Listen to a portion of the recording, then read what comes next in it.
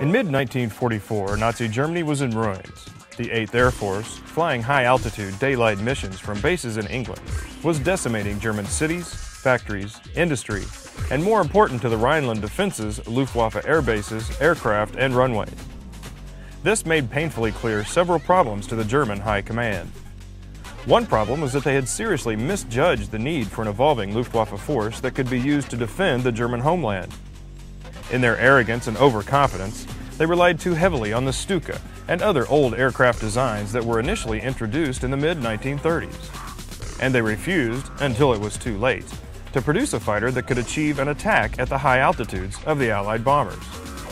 The one glimmer of hope that they had was the newly designed Me-262 jet-powered fighter. It was fast and lethal, but Hitler decided to misuse its potential as a fighter-bomber against Allied ground forces. Another problem was that the aircraft that they did have needed well-maintained and lengthy runways, both of which were in very short supply by mid-1944. So what was the German military to do against the Allied bomber onslaught? What kind of weapon made sense when you needed to hide its existence easily, have minimal facilities, and ease of movement about the German homeland? They focused on the VTOL, or vertical takeoff and landing design. But where and when did this interest in such a cutting-edge aeronautical design originate? It actually began in 1933. When Adolf Hitler began to build his Luftwaffe against the Treaty of Versailles, he tapped German World War I hero and fighter ace Ernst Udet to begin preparations and planning for a modern air power. Udet had spent the years since the end of World War I pursuing his love of flying. A lot of his pursuits had kept him in the United States, flying in Hollywood movies, racing, and participating in air shows. With the knowledge of American culture, industry, and ingenuity that he had gained from his time in the United States, Udet pursued Wernher von Braun for a design for a vertical takeoff and landing machine for defensive purposes of the German homeland. Von Braun returned a VTOL design, the Interceptor, which hung vertically on rails in a hangar-type structure from which it could be launched. Or, to be mobile, it could be launched from 2 mobile truck-mounted towers in the field. Unfortunately for the German war effort, the arrogance of those in power did not allow for the possibility of having to defend the German homeland, so the project was rejected. Then, in 1941, with the failure of the Luftwaffe in the battle for Britain becoming ever more evident, Udet committed suicide. The idea of a viable German VTOL program died with him. Then, beginning in early 1943, Udet's prophecy became a reality. The German homeland came under attack and its defenses were desperate. A request was made for the submission of designs for either a VTOL aircraft or a zero-length launch aircraft to allow a proper defense against the Allied bombing. There were many submissions both prior to and after early 1943. The Natter by Bochum, which used an improvised tower launching system. The Interceptor, in its many versions by Wernher von Braun, initially offered to Udet in 1933. Otto Muck submitted a design of which little is known at this time, but was the first to incorporate a dual-propeller system at the nose of the aircraft. Heinkel had its tail-sitting VTOL called the Lerche, which was a piston-driven assault plane. They also had the Vespa, very similar to the Lerche, but it was driven with a centrally located turboprop and was to be used as an interceptor fighter. There were a couple of designs that were not traditional VTOLs in that they used vertical takeoff to get airborne, but used horizontal methods to land. Fiesler had its FI-166, which was a VTO, vertical takeoff, but was a horizontal landing machine with a skid landing gear system. The Heikel P-1077 was another version of a vertical takeoff machine with a skid landing system. Another skid landing aircraft was the odd-looking Junkers Flugzeugboot, which would achieve flight either from a trolley system or a vertical launch system. Focke-Wulf had a couple of designs, one VTOL design that was called a flat riser, that was powered by dual counter-rotating propellers in a turbojet and gearbox assembly, or in today's terminology, a turboshaft. But the one Focke-Wulf design that was singled out for development was the design which came to be known as the Triebflugeljager, or the Triebflugel. The Focke-Wulf Triebflugel design had its origins from the early 1930s scientific studies of zoologist Erich von Holst, a professor at the Göttingen Technical University. He was inspired by the strong and agile flight of the common dragonfly with its ability to fly vertically, horizontally, backward, side to side, and to hover. It was von Holst's belief that these same properties could be designed into a man-flying machine. Von Holst actually had two separate working stick and paper models of flying machines that mimicked the flight of the dragonfly. Now, while the Triebflugel never flew, its design and basic concept struck a raw nerve with the two opposing sides after World War II ended and the Cold War began. The U.S. and British bomber missions against Nazi Germany set a new precedence for the waging of war. Swift and total air superiority was Mission 1.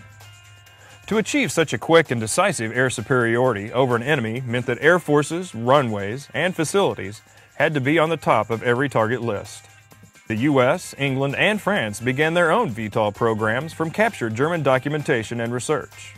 The hope was that these programs could ensure that they would have viable defenses in the case of a Soviet first strike that was sure to knock out most, if not all, military air facilities. The first was the Pogo, designed and manufactured by Convair. This particular design was a tail-sitting version similar to the Triebflugel, but with the pilot now sitting in a cockpit that was centrally located on the fuselage. The Convair design moved the dual counter-rotating propeller assembly to the nose of the aircraft rather than having it amidships as in the German Triebflugel. There was an advanced Pogo pod design which moved the cockpit to a pod on one of the base fins to give the pilot a better view and to allow for armaments on the opposite fin. Then Lockheed, of today's Lockheed Martin, started development of the XFV-1. Again, a tail-sitter similar in design to the Triebflugel, but with the cockpit positioned just forward of an added single fixed wing. The dual counter-rotating propeller assembly, similar to the Convair Pogo, is positioned at the nose of the aircraft. Ryan had a version similar to the Pogo and XFV-1 called the Vertijet, but used a tower and hook system for launch and landing. So it was not really a tail-sitting machine, it actually hung on a launching tower.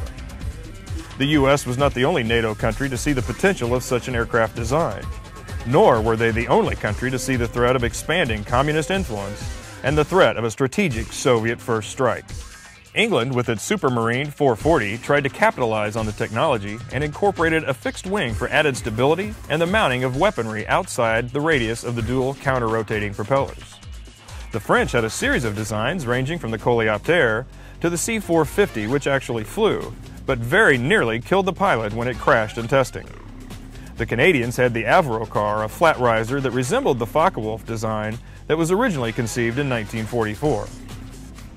On the other side of the Iron Curtain, though little is known about it, the Russians had their own VTOL project named Juryev Kit 1 and Juryev 2.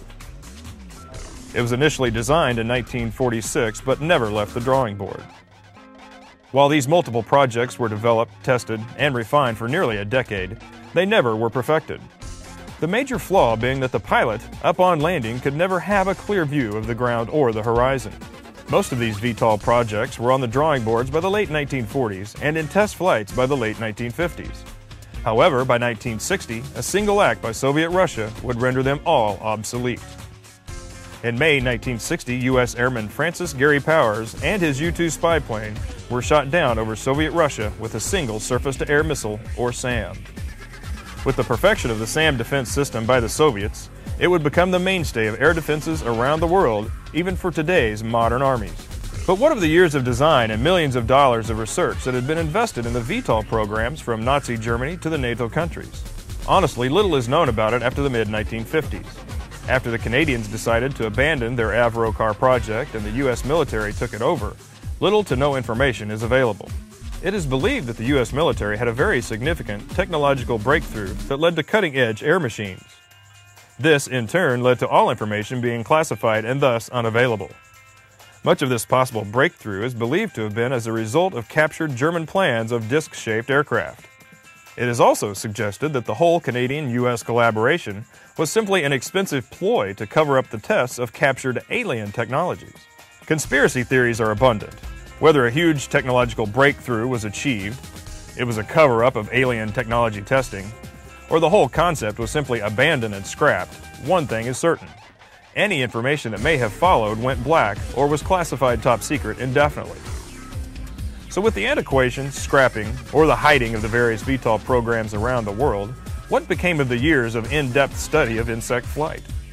The spirit and work of Erich von Holst lives on today in current studies primarily funded by the U.S. military. The studies, again attempting to apply the physics of insect flight to mechanized flight, are developing what are to be known as MRIs, or mechanized robotic insects. These MRIs could have many civilian and law enforcement applications. However, the immediate use is being focused on the war on terror and other military uses. The MRI could overfly the battlefield or fly into dangerous or inaccessible locations. It could then locate and identify targets, transmit coordinates to command facilities, and be there for the elimination of the marked target, thus bringing the vision and dream of Professor Erich von Holst into reality.